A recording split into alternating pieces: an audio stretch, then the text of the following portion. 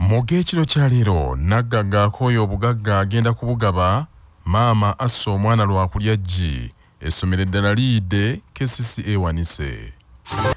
Ensonga y'okusazaamu liizi y'akatale ka ssente bali ku ddembe edda akayitibwanga Owino eyali yaweebwa abasuubuzi ba Slowa ng'omukulembeze gw'eggwanga bwe yalagidde Paalamenti eggizizza eri Pulezidenti addemu okugyetegereza oluvannyuma lw'okwemulugunya okutwaliddwa mu Paalamenti nti omukulembeze okulagira ati yasinzira ku bulimba obwamuweebwa abantu abalina ebyabwe bye balinoonyeza.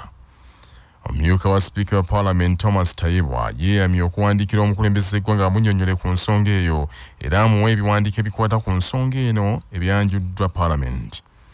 Pulezidenti Museveni yawandiikidde minisita w'ebyettaka ng'amulagira okusazaamu liizi eyali yaweebwa abasuubuzi b'Owino mu 2014 okuzimba akatale kaabwe kano kye yagambye nti kaabalema. Museveni yalagidde nti Kcca yeddize ekyapa ky'akatale kano etandika okukakulaakulanya. Omubaka akiikira Lukiga Roland Njomujenyi abulidde Paalamenti nti okusinziira ku biwandiiko byanjudde Paalamenti nti Pulezidenti ekiragiro kye yakiwadde mu kuubisibwa n'atafuna mawulire matuufu gakwata ku nsonga z'akatale ako kuba Kcca yennyini yalemesa abasuubuzi okukulaakulanya akatale kaabwe. All of a sudden cancelling their title is very unfair to them and it will be detrimental to them. I believe that the President has not been advised well on this matter because I think he did not get all the information. Minisita w'ebyettaka Judith Nabakoba ensonga eno bwe yanjuddwa mu Paalamenti yagambye nti minisitule ye yakugenda mu maaso n'enteekateeka y'okusazaamu ekyapa ne liizi ng'omukulembeze eggwanga bwe yalagidde. I know very well that Kampala took over management of that market long time ago, Kcca. And they have been complaining about my ministry for not complying to cancel the titles. Since they took possession, even a big poster was put there saying that we have taken possession of the market.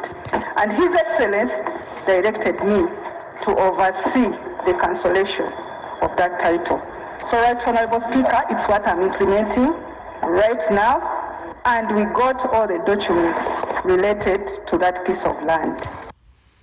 Omumyuka wa Sipiika wa Paalamenti Thomas Tayebwa agambye nti bwe kiba nti omukulembeze eggwanga okuwa ekiragiro ekyo waliwo ensonga z'atannyonnyola bulungi kale wakumuwandiikira enkya amutegeeze bulambalamba byonna ebyogeddwa mu Paalamenti n'ebiwandiiko ebyanjuddwa ebiraga nti Kcca yalemesa abasuubuzi okukulaakulanya akatale kaabwe. I'm going to bring this to the attention of His Excellency the President so that he can access this information. I'm going to inform him a member has raised the BCD. I attach all the documents. I send them to him. If they can help him in his own decision, the better.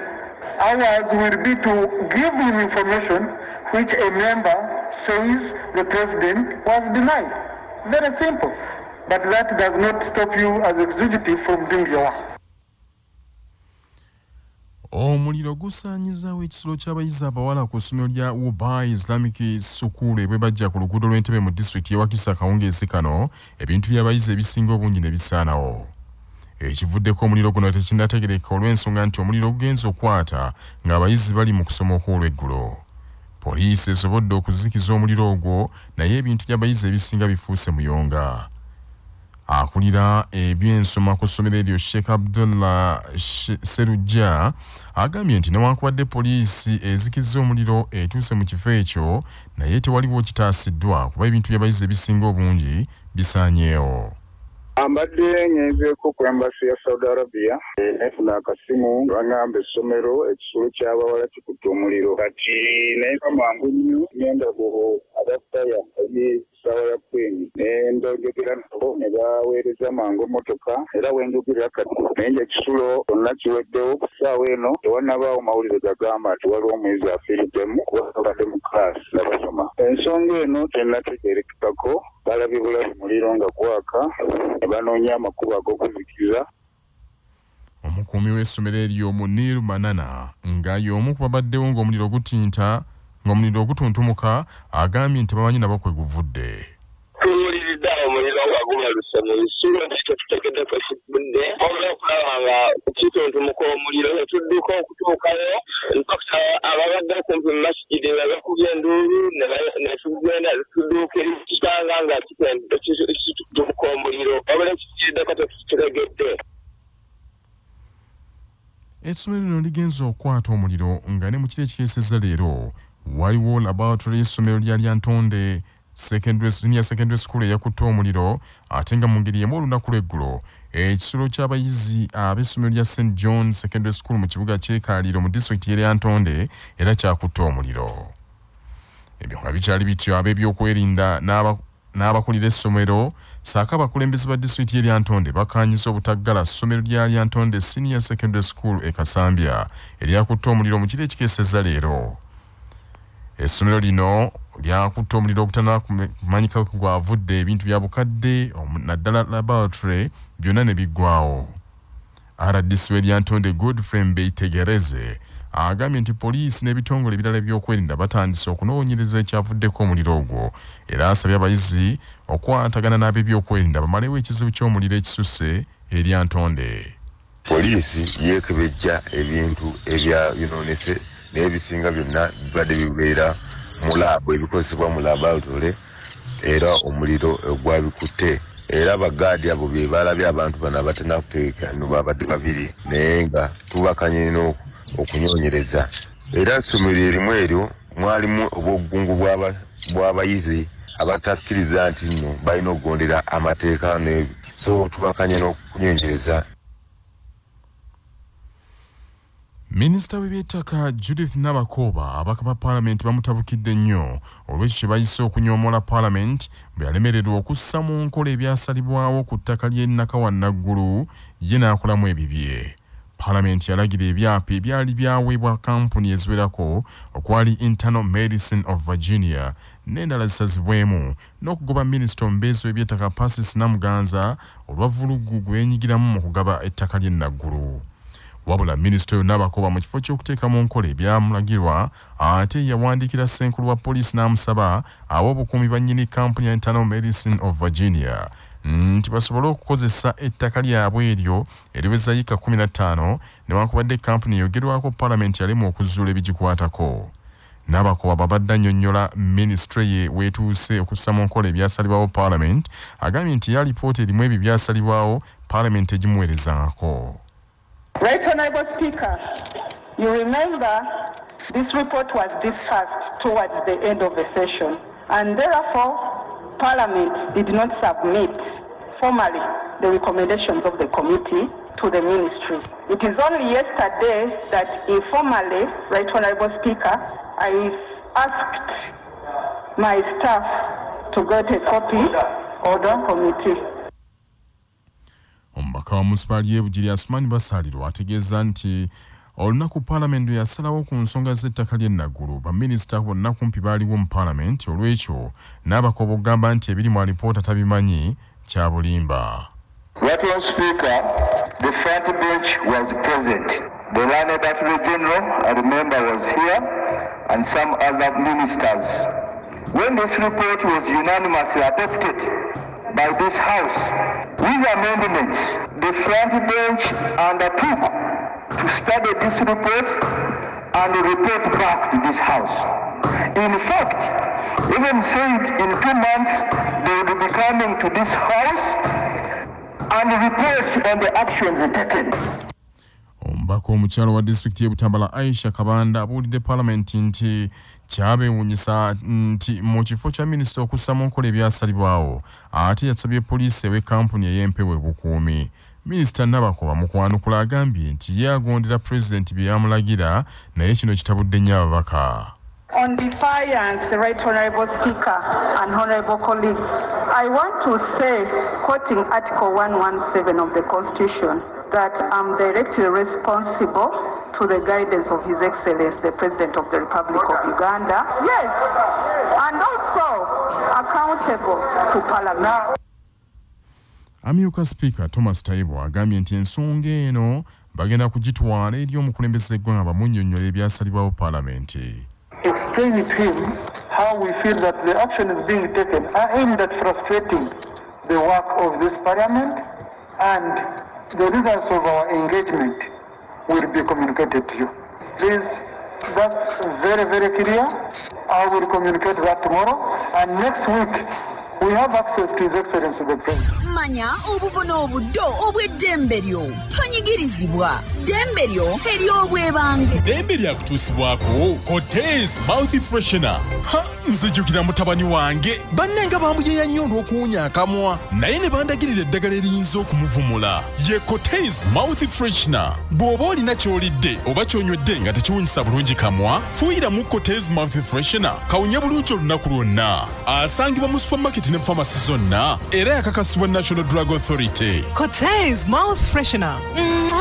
Nga bali wamu ne Sahara mu Choose Mix akanzaali akazitoya envaazo ne zifuna obuwoomi obusukulumu. Saako Sahara tangawizi tea amajani agawa chai weddekende naye n'afuna obuwoomi obutagambika. Byakakasibwa UNBS nga biri mu maduuka gonna. Omuwandiisi w'ebyapa tateekeddwa kugaba kiwandiiko kyonna kuva ku fayiro y'ettaka nga munnamateeka Majerani Kazipe bw'annyonnyola. Mu kuwoza emisango gyonna egikwatagana n'okukakasa obutuufu oba obukumpanya obuli ku byapa by'ettaka. Mu mateeka omuwandiisi w'ebyapa takkirizibwa kuwaayo kiwandiiko kyonna ekiva ku fayiro ey'ekyapa kyonna ku ttaka ekiri mu tterekero oba mu ggwandiisizo ly'ebyapa okujjako ng'amaze kufuna ekiragiro kya kkooti. Kyaddaaki ekitongole ekikulembera ekibuga Kampala ki Kcca kikkiriza abatembeeyi abaali bagoba mu paaka za takisi mu Kampala baddemu okukolera mu paaka ezo awatali abakuba ku mukono. Javuddewo Kcca mu nkola yayo ya Smart City yali yafuumula abatembeeyi bonna mu paaka za takisi mu Kampala ne ku nguudo mu bikwekwete ebyakulemberwamu yali RCC wa Kampala Hulu Hussein. Executive Director wa Kampala Dorothy Kcca mu nsisinkano gy'abaddemu n'abakulembeze b'abatembeeyi olwaleero wali mu paaka enkadde abakkiriza okuddamu okukolera mu paaka za takisi wano mu Kampala. Kyokka nti ate abo abaafuumulwa ku mbalaza ne ku nguudo za Kampala abagambi bagira balindako kuba ensonga zaabwe zikyateesebwako. Olugendo olutereeza abatembeeyi lutandise. Twagala tusabe gavumenti etukwatireko buli mu ngeri yonna okulaba nga abatembeeyi baffe ab'e Kampala batereera. Tugenda kukola roadmap entuufu y'ensonga lwaki nzize ne technical team yange yonna tulabe nti buli mutendera tuguyitako bulungi, tulambulula bulungi ebya paaka bifaanana bitya, ye bano abambadde yellow bo bakolerawa, abambadde white bakolerawa. Tetwagala muvuyo. Kale y'ensonga lwaki Lubega ne ttiimu yo mbagamba nti today is the beginning naye nga si lwe lusembyeyo. Ekibuga kyaffe ffenna. Abatembeeyi nga bakulembeddwamu ssentebe waabwe Lubega Richard balombojjedde Dorothy Kcca okusoomozebwa kwe bayitamu okuva lwe baagoba mu Kampala nga bano nno essanyu babadde nalyamu okiwagonja. Ali Sulaimani muli mama yuni tetunaweerwa ku street wabula tuweereddwa mu paaka ya taxi enkadde ne paaka ya taxi empya mu kaseera kano bwe tulina okukolera emirimu gyaffe. Twagala mirembe nga tukola mu Kampala. Jeniyesi okeno omuntu gwesanga ng'akola ne bamuteeka eddemire ery'okukola. Nteekewo maali nkole buli ekyokulya ate gwe nga batukola. Omuntu eyalina edduuka eddambala mukati. Kcca egenza okutta ku bigere ku nteekateeka y'okugoba abatembeeyi mu Kampala nga n'omuloodi mmeeya wa Kampala Ssaalongo Erias Lukwago nnaku ntono eziyise yakamala okulangira nga bwakubye Kcca mu mbuga z'amateeka n'abakulu abalala mu kibuga olw'okugoba abatembeeyi mu Kampala. Poliisi y'e Butenga mu disitulikiti y'e Bukomansimbi eriko omukyala gwekutte kigambibwa nti asse omwana wa muganda we lwakulya ggi olw'okulya amagi g'enkoko ye. Omusasi waffe Mbaraka Ssebufu Junior kalutuvire ku ntono. Omukwate ategeerekese nga Florence Vumilia nga munnansi wa Tanzania nga ku kyalo Kiwenjula Kawoko e Bukomansimbi yasengayo ne muganda we gwattidde omwana ng'eyo babadde bakola gwa kutunda bbaala. Kigambibwa nti akakoko ono kabadde alunda ke kavuddeko nnabe anti olubaze amagi ge nga tegawera kwe kukakkana ku mwana wa muganda we w'emyaka 8 n'amukuba ng'amubuuza amagi ge gye gaalaze. Vumilia alabye gwakuba takyakaaba ng'era tanyega kwe kumunyenyanyenya nga tayanukula bw'atyo n'amuddusa ku ddwaliro lya gavumenti erya Butenga Health Center 4 wakizuulidde nti abadde afudde. Ono agezezzaako okusuula omulambo kyokka abakuumi b'eddwaliro eryo ne bamulabuukirira bwe batyo kwe kumukwata ne bamuwaayo eri poliisi. Kansala akiikira omwaka guno ogwekawoko kati tufunye obuzibu mu kitundu omwaka guno ogwekawoko omukyala neiba waffe akoze akasungulira n'akuba omwana myaka 8 mwana wa muganda we amukubye n'amuta amukubye n'ayisibwa bubi agenda omutwala mu ddwaliro tusizzaayo mufu naye ng'ekikolwa ekyo tukivumirira nnyo naddala mu kitundu kino ekibadde tebirabikamu nnyo. Oyo kati ali ku poliisi abuuzibwa 4 n'akataano nga kyokka abatuuze bongedde okuvumirira abazadde abakozesa kasunguyira ku baana. Ku lwa CBS FM ey'obujjajja Nantasingwa mu Baraka Sebofu Junior ndi Bukoma Nsimbi. Amawulire g'ebyemizannyo mu mawulire gaffe aga Kcca Safama gakutuusibwako modernity amajani agalimu eddekende omuli aga kisubi tangawizi ne vanira. Wanywedde kacayi ka modernity akawoomu gasange mu maduuka ne supermarket zonna. Modernity your best choice. Bazzukulu ba Katongole abeddira ente balaze eryanyi mu mpaka z'ebika bye baganda ez'omupiira ezigenda mu maaso bwe bakakkanye ku bazzukulu ba Muyinga abeddira omusu babagunze ggoolo 4 ku bwerere mu kisaawe Wankulukuku. Ggoolo z'ente ziteebeddwa Omar Kasumba ateebyeko 2 Katongole Herbert ne Sempija John Bosco eyiye n'emala eggobe mu kibya. Era mu kisaawe Wankulukuku bazzukulu ba Gabunga ab'Emmamba bakubye ab'omutima omuyanja ggoolo 2-1 nga ggoolo z'Emmamba ziteebeddwa Patrick Kaddu ne Titus Sematimba ate ey'omutima omuyanja eteebeddwa Pius Kagwa. Abalangira balemaganye n'engonge 1-1 mu kisaawe kya Buddo SS era ggoolo y'abalangira eteebeddwa Lutimba Yayo Lutimba ate engonge eteebeddwa Semwanga Saul. Era mu kisaawe ekya Buddo SS ekkobe likubye endiga ggoolo 2-1 ate ggoolo z'ekkobe ziteebeddwa Mustafa Kidagga ne Ibrahim Kaiwa ng'ey'endiga eteebeddwa George Senkaaba. Mu kisaawe kya Kawanda SS empindi ekubye olugave ggoolo zibadde 2-1 era ggoolo z'empindi ziteebeddwa Brian Majwega ne Derrick Mbowa ey'olugave eteebeddwa Anaold Serunjogi. Mu ngeri y'emu kisaawe kya Kawanda SS Fumbe likubye ekinyomo ggoolo 2 ku bwerere ziteebeddwa Jamiru Nvula Ekisitu ne Bruno Musanduga. Mu kisaawe kya Kabaka kya Bagwe Wakiso Emmamba Kakoboze ekubye embogo ggoolo 1 ku bwerere eteebeddwa Fahad Kizito ate era mu kisaawe kyekimu engeri eremaganye n'ensenene tewali alabika katimba ka munne. Empiira gya kuvuganyiza mu bibinja era empiira gino ku balaza jijja kuddamu ku balaza jange ennaku 18 ogw'omusanvu. Ebyo nga biri bityo Pulezidenti w'ekibiina ekiddukanya omupiira ku lukalu lwa Africa CAF Dr. Patrice Motsepe atuuse mu Uganda leero ku bugenyi bw'ennaku 2 ng'alambula emirimu gy'omupiira egikolebwa kuno ku ttaka lya Uganda. Ku bugenyi buno Dr. Patrice Motsepe bwakusinkana omukulembeze wa Uganda Speaker wa Parliament n'abakulembeze ba FUFA okuba ttooki mu nsonga z'omupiira wano mu Uganda. Amawulire okuva ebweru w'eggwanga gakutuusibwako amabaati amawangaazi aga Dumzas Iron Sheets agalabisa obulungi ebizimbe ebya buli kika kwe gateereddwa gakolebwa Uganda Baati nga bali wamu ne Heritage Family Center ku Heritage Plaza Nansana abateekateeka abagenda okuyingira obufumbo. Essimu noti 7 noti 2 699 337. Benyo Nkondo Bill Gates omu ku bannaggaga abasinga mu nsi yonna yeetamiddwa ensimbi zaalina ezitotolugana ng'obukolwa. Kaakano ayagala bamugye ne ku lukala lw'ababifeekera abasinga mu nsi yonna era asazeewo agenda kukwata obumoome n'obumoome bw'ensimbi abugabira abanaku.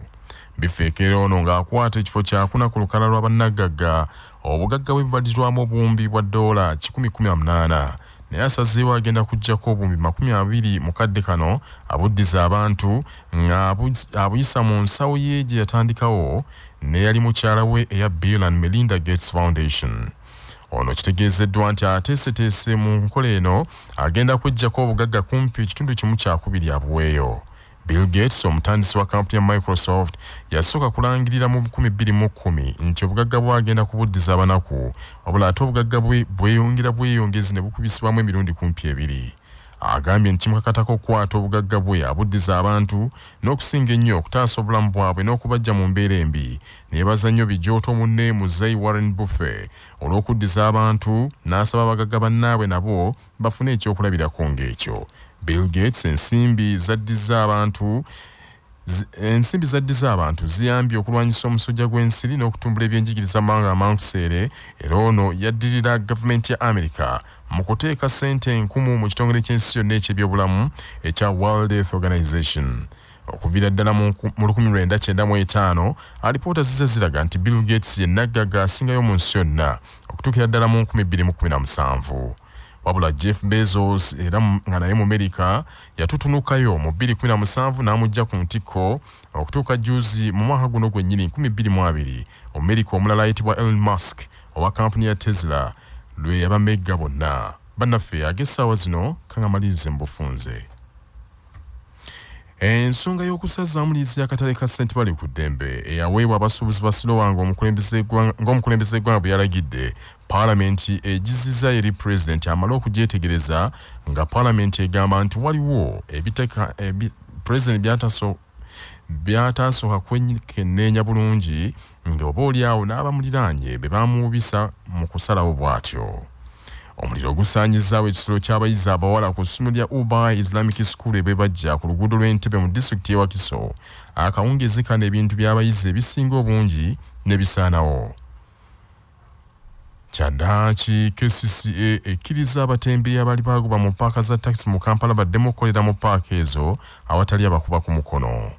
Poliisi y'e Butenga mu disitulikiti y'e Bukomansimbi eriko omukyala gwekutte kigambibwa nti onasse omwana wa muganda we ng'amulanga kulya amagi ga Akoye. Binyonkondo Bill Gates omu ku bannagagga abasinga mu nsi yonna yeetamiddwa ensimbi z'alina ezitoligana ng'obukolwa kaakano ye ayagala bamugye ku lukalala lw'ababifeekera abasinga mu nsi yonna asazeewo agenda kukwata obumome bwa ssente ze abugabira abanaku. Ge mawulire ekiro kya leero agundegunde omuteregga.